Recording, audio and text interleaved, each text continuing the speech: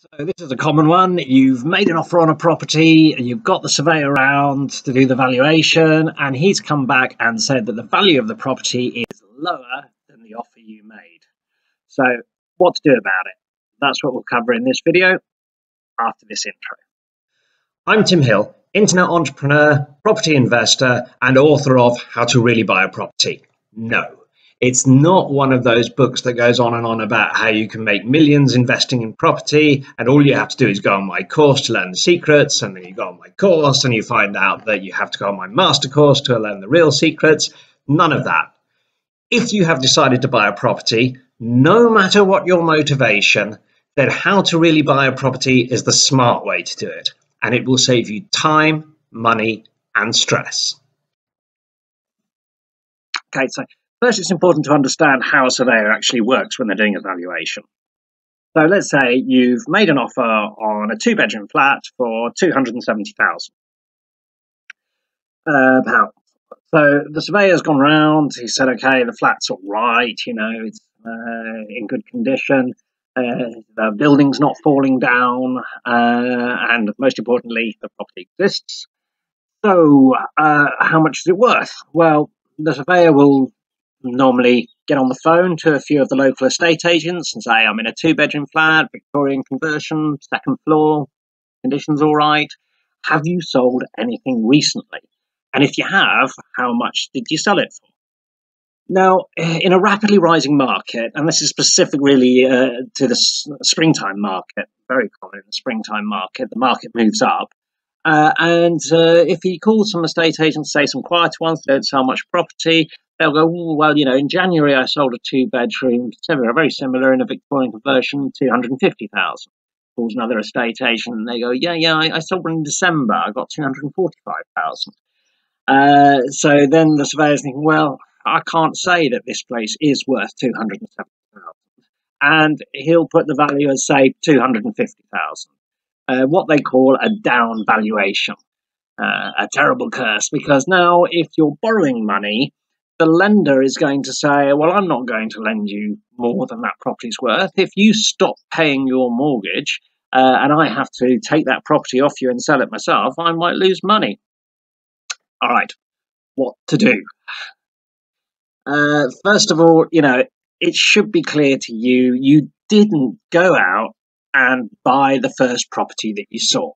You did your research. You've looked on, the internet, on places like Rightmove to see what kind of properties were available for what sort of price. You've viewed properties.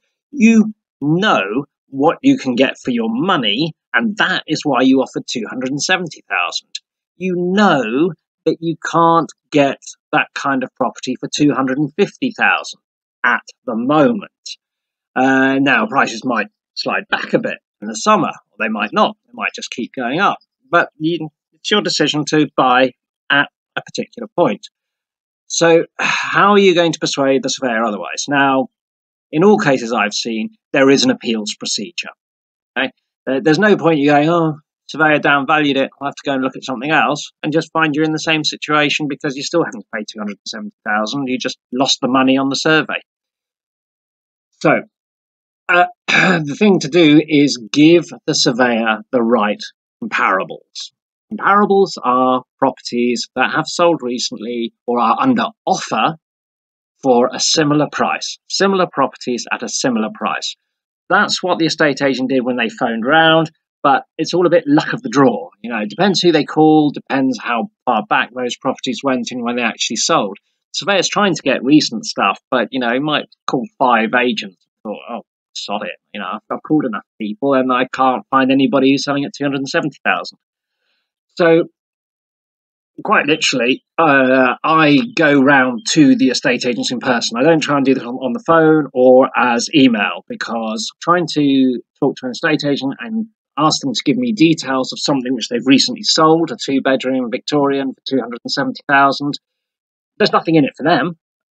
So the key time I find to do it is in the mornings. In the mornings, estate agents can be fairly quiet. They can be a bit bored. They, I talk to somebody. So go around there, and that's when, you'll be able to have the chat with them, and you'll actually be able to walk away with the property details. And I would be looking to get hold of six, if I can, six properties that have recently sold, similar properties that have recently sold at that price. Then I can go back to the surveyor and go, look, here are six properties. Here are the agents that sold them.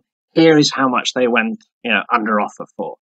So definitely 2-bedroom Victorian conversion flats in this area are selling for 270,000. And, that's it. The surveyor just wants to cover his back. He doesn't want to say to the bank, it's worth 270,000 and it's not, and then he's in trouble later for overvaluing. So he does his down valuation. You cover his back for him. Then if the bank ever gets a bit angry and says, hey, why did you say 270,000? He can say, look, there were 6 flats that all were similar, that were all under offer for around that figure. So he's covered. You've done it for him. You've done his job for him after paying him to do his job. But hey, now that's what to do if you're in that situation now. My advice, though, is not to let yourself get into that situation. It's actually to do what I just said, but get 3 comparables before the surveyor goes to value property. So he's covered from day one and you don't have to go through this loop. If you're trying to persuade a surveyor to go up on his valuation, that needs a lot of persuading, and that's why I'm saying 6 comparables. But if he's just going in for the first time and he needs just to some kind of assurance that he's going to value at 270,000, and you've given him those 3 with the details of the agents that were selling them, then his back's covered from day one, and he's not even going to start getting a bit, worried. He might phone the agents just to double confirm that you haven't just picked up some property details to prove it. As long as those properties are under offer, they don't need to be at contract exchanged. As long as they're under offer, that gives confidence that you are paying the right price, and he should value at that price. And that's it. That's all for this short video. There's much more information in the book, How to Really Buy a Property. As always, if you found this information useful, please remember to subscribe, to share, to like, to do all those social media things. It all helps other people who need this information find it more easily. If you've got some specific questions which you'd like me to have a go at answering, please put them in the comments below and I'll try and get to them. And in the meantime, good luck with your property purchase.